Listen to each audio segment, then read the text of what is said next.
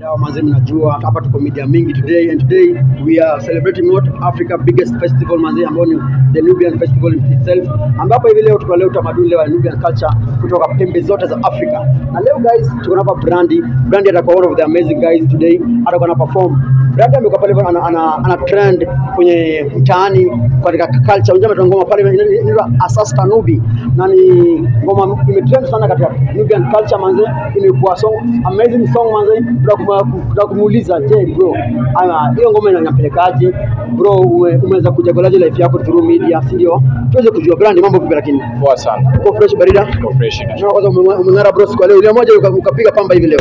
Asante manze, kama kawaida when it's all about the culture you just have to represent. Yeah. Brandy, today first of all what are you celebrating today? What am I celebrating? Yeah, what are you celebrating today? I am celebrating my culture and the wins that I've gotten through my culture. Wow. Yeah. Brandy, umekuwa sana msanii manze, umetokea manze kupata ngoma yako ya Asasta Nubi manze. Unaweza kumweleza Asasta Nubi? First of all, why Asasta Nubi? Asasta Nubi, the reason why nilitoa that song, it is because most of ukiangalia culture yetu mostly hayuko appreciated, and whatever I try to do ni ku make our culture ifike hapo nje. Through the song we represent our wedding culture and such things. That's where Asasta Nubi came from, and nashukuru pia watu walipokea venye nafaa. So like what I'm talking about is our Nubian culture, which is from the wedding that we also do. So ukiangalia hata the video it explains a lot about the song. Yeah. So je, kuna mtu pale ajua Asasta Nubi anamaanisha nini? Tuambie Asasta Nubi anamaanisha nini? Asasta Nubi ni kama mrembo wa Kinubi. Mrembo wa Kinubi. Yeah. Pale wewe unaweza kumsifu, mpate word yenye unaweza kumsifu pale wenye inakupendeza zaidi. Ile mwa word yenye hapo ndani. The word yenye sasa ilinipendeza zaidi na pia imewashika wengi zaidi ni the word yenyewe Asasta Nubi. The song itself inaitwa Josita, but Asasta Nubi ndio iliwaguza zaidi na zaidi because you understand wanawake wanapenda appreciation na kusifiwa, so yeah.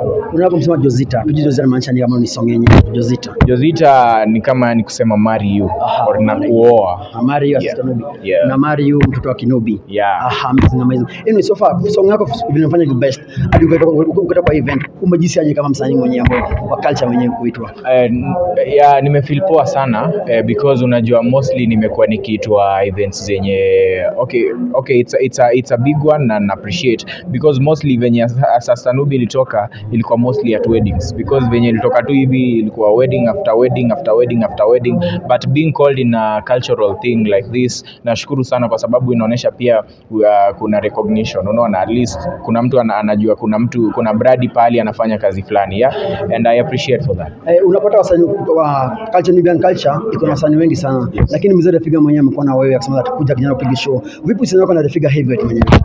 What I can say about Figa Heavyweight is that hatujajuana leo and hatujajuana after Asasta Nubi, tumejuana way before, and nime feel fit kwa sababu pia he's among the people wenye walinishika mkono kutoka ngoma itoke. Tumekuwa tukipush pamoja so that hata ukiona huku kwa TV ni wapi yeye ndio amekuwa akifanyia kazi yote, so I can give a big appreciation to him, and pia nasema asante sana because I play a very big part. Yeah. Amazing. Ngoja kidogo. So